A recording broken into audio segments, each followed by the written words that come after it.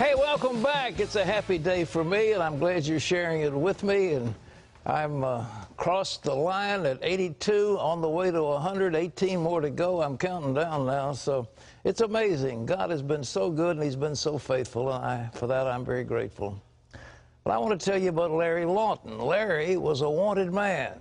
His smash and grab crime spree put him in the crosshairs of the police. And they put him atop their list of most notorious jewel thieves.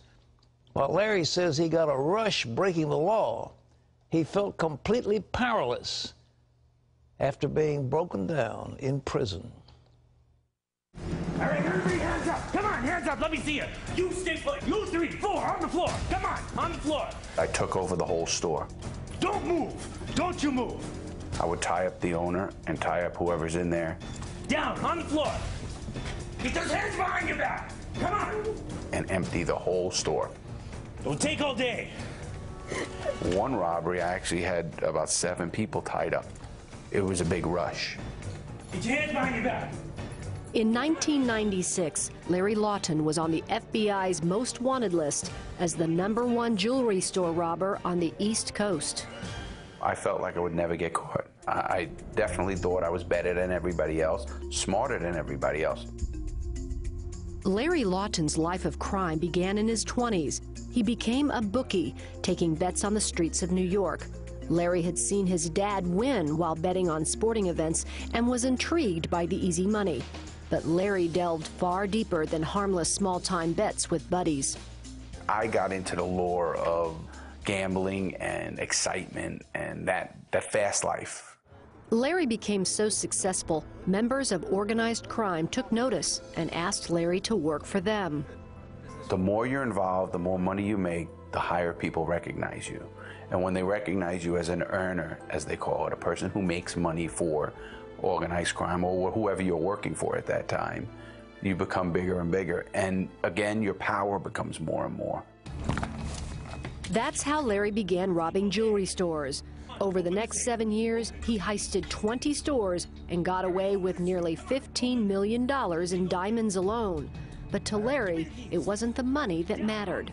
I don't think any amount of money would have been enough for me. A small slip-up ended Larry's run from the FBI. A store owner called in a car that looked suspicious. The license plates were from a rental, and Larry's name was on the rental agreement. The FBI had found their man. He was sentenced to 12 years in federal prison.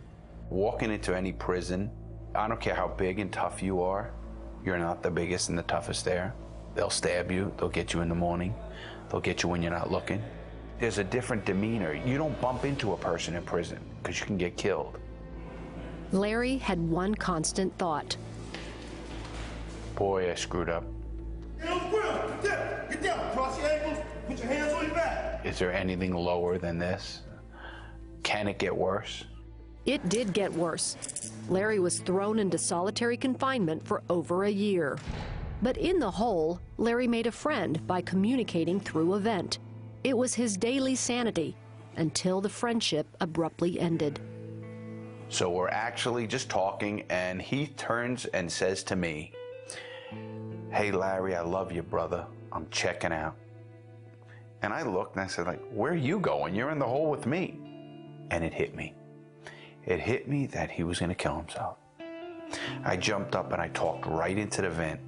And I said, "Jack, lay down. We'll talk about it after count." And then I felt total helplessness. I couldn't help this guy. I couldn't get to his cell.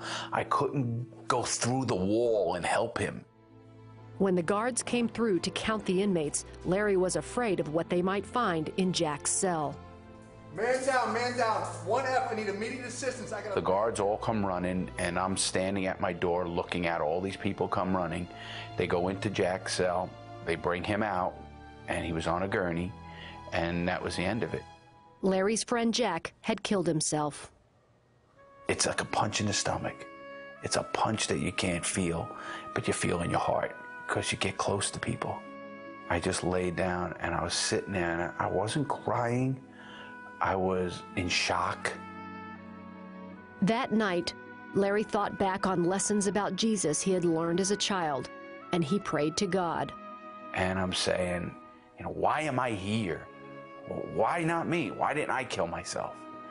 And I heard God tell me, I have plans for you. I heard the words, I have plans for you. People think you're crazy, and I'm not. I heard those words, I have plans for you.